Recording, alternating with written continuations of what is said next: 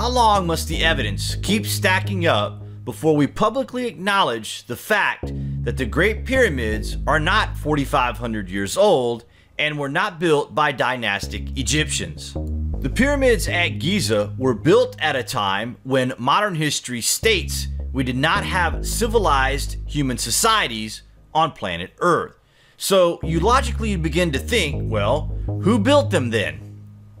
If it was not us, who built them then? Our mind naturally turns to either otherworldly visitors or it was built by a race of beings who inhabited the earth so long ago that there's very little trace of their existence. But has history really forgotten the past? Or has the distant past been watered down so dramatically through the ages that details of actual historical events are seen as mythology? Consider the Torah, the Quran, the Indian epics, and the Mahabharata, even the Dead Sea Scrolls. With these ancient documents, there are accounts of history from the before time that are so awesome and dramatic that we don't even consider this to have actually happened. We are ignorant on a massive scale, and it is no longer acceptable, guys. The past is literally reaching out to us, and we are still being led to believe that the today and now is the pinnacle of the Earth's long history where life has been teeming for billions of years.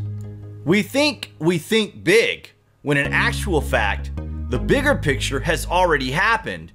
We are but a small blip compared to everything, yet we see ourselves as the everything. If we think the pyramids are only 4,500 years old, then we are wrong, and why would any other scenario be possible? You must realize that what we are told about the Giza pyramids is in fact impossible. We have very little doubt left as to what the original and true purpose is to the Giza plateau, but we still don't actually know for sure as to when they were built or by who. It really is astonishing that this is the case, you know. Something of such massive proportions exists without any real documentation or story to back up why it exists. This, of course, has been left to the human imagination to basically come up with the story behind it, and unfortunately, the history books are lying, and there has to be a major effort to reconsider the truth behind the most elaborate ancient construction ever built on our planet. In our opinion, the ability of flight would have to have had been present in the construction here to judge its perfect alignment with the magnetic poles and other alignments that are far too precise to have been a fluke. The effort involved would have been off the charts, and they got it correct at the first attempt. Come on now. Maybe tens of thousands of years ago, pyramid structures were not only done on the Earth, there is evidence they are on Mars and even the Moon.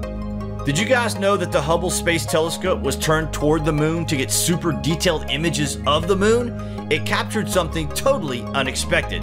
Check this out, guys. You have to ask yourself the question that if this is real, how the hell did it get there? Who or what put it there? This pyramid on the Moon is huge, maybe even taller than the Great Pyramid, but we suspect it will not be publicly acknowledged in our lifetime. If there was an ancient super space-going civilization on the Earth tens of thousands of years ago, then we suspect that the structures on the Moon could have been a stopover outpost. If this is the case, then perhaps they escaped the Earth before a cataclysm event that would have destroyed them. But they left enough information that would have lasted through the ages to warn us of this cataclysm that happens at regular intervals, and they also left us a star chart as to where they were going. Maybe the pyramid on the Moon has more answers and is placed off planet for the purpose of us becoming intelligent enough on the Earth first to then eventually go to the neighboring moons and planets where there will be blueprints of some sort to build an intergalactic spaceship before the reset begins. Why not leave this information on the Earth? Silly question, right?